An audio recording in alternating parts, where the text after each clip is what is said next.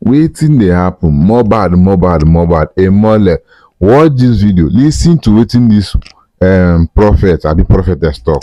He say Mohbad go come back in the next 3 years. Hey, things that happen. No, just watch. Listen to waiting she talk. Then drop your comment on the comment section. Listen what she talk. Not true.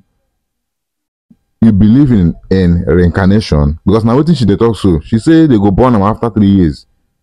Watch the video to the end and don't forget to share this video. Share this video and follow my page because I go to give you updates as they drop. Ọlọ́run ti kọ sẹ́rin àjò Ọlọ́run ráyé lọ òun ráyé gbé òun sì rọrùn lọ ó ní ṣùgbọ́n ìrìn àjò òun sì kù ìkan tóun bá lè rí agbára ibojì forí tì sí. Ẹnìkan tiẹ̀ ló kọjú ọ̀la ní pé kálíò bá sáré ni gbogbo àwọn tó lọ báyìí àwọn lẹ́kọ́ mọ bọ́. In tó ṣe ń wá àforíjì nìyẹn gbogbo tó dẹ̀ ń sọ ojú agbára ibojì òkú agbára ibojì òkú agbára ibojì òkú agbára ibojì òkú ń bẹ ó wà dáadáa àwọn tó ní sì ní. Ní Nàìjíríà yìí nílẹ̀ Yorùbá èyí náà. Tọ́lọ́run ṣẹ̀dá lẹ́yìn ó ní. wòlíì bẹ́ẹ̀ èmi náà gba látara àkọ́tà ti sọ báyìí nígbà kan nǹkan kan ṣẹlẹ̀ lórí ọ̀rọ̀ ikú Mohbad. Tí bá sọ bí wọ́n bá gbà á gbọ́ ó dá o ṣùgbọ́n Olúwa ò ní kí n bẹ̀yàn kankan kó gbà mí gbọ́ tẹ́mi bá ti ṣe nǹkan tí Olúwa fẹ́ tó rán mi Olúwa lèmi jábọ̀ fún kì í ṣọmọ ẹ̀dá. Mohbad ti wà níbi ìsinmi ẹ gbọ́ mi dáadáa.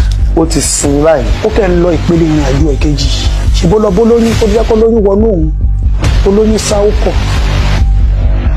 ká tó rí ọdún kẹta ẹ̀kọ́ sílẹ̀ tẹ fi orúkọ mi tì wọ́n máa bí ìran Mohbad. Ságbo lé wọn àbí síbò míì. Níbo míì ni kò yálé mọ́. Kò ya ọ̀dọ̀ bàbá àti ìyá rẹ̀ mọ́. Kò yálé kò ya ilé àti kò ya ilé mọ́ kò sẹ́ńtà bí ní sàkání wọn mọ́ kọ́kọ́ ní. Ìyá nígbà tó ti àwọn aláǹfààní láti máa bá yín sọ̀rọ̀ àti láti bá yín sọ̀rọ̀ nínú ẹ̀ nìyí. Ǹjọ́ ti ẹ̀sọ́ ẹni tí Liam ọmọ ẹni tí ń ṣe gan torí nǹkan tá a bá mọ̀ láyé tá a bá dùn àárí. Liam ṣe wà yẹn o àwọn èèyàn láti ṣọ́ra o lórí ọ̀rọ̀ Liam ọ̀pá àṣẹ kan bẹ lọ́wọ́ mi. Ọmọ yẹn náà. Mohbad ń ṣe òkú àkọ́kọ́ kì í ṣe ẹ̀kejì kì í ṣe ẹ̀kẹta kì í ṣe ẹ̀kẹrin tí mo máa ní gbólóhùn pẹ̀lú. Tá a bá yín sọ̀rọ̀ nǹkan yẹn ò já wa lójú ìyẹn kéré nù tó wà nílẹ̀ lèèyàn kọ́kọ́ gbá mi lẹ́yìn mi ò rí èèyàn mo wẹ̀yìn mi ò rí èèyàn ló bá dá wọn ní ọya òrìrí mo wọnú ilé gbogbo wọn wà ń bẹ èmi nìkan mo dá dúró ó ní ọya òrìrí ó ní ìjọ mọ̀ pé alábàárà èèyàn méjì ni ẹ́ agbára tí mò ń wà lọ́wọ́ ẹ̀ ṣàánú mi. Ọ̀rẹ́ mi gbogbo tí ọmọ Mohbad yẹn béèrè lọ́wọ́ mi ó lóun ní kí n jà fún òun ó lóun mọ̀ pé mo máa ń jà ó ní òun ò fẹ́ kí n jà fún òun ó ní because ó ní nítorí pé ìjà tí wọ́n fẹ́ jà yẹn kì í ṣe ìjà òun ní gbogbo ayé máa dìde jà fún. Search for Chiboy Skits on YouTube and subscribe. Thank you.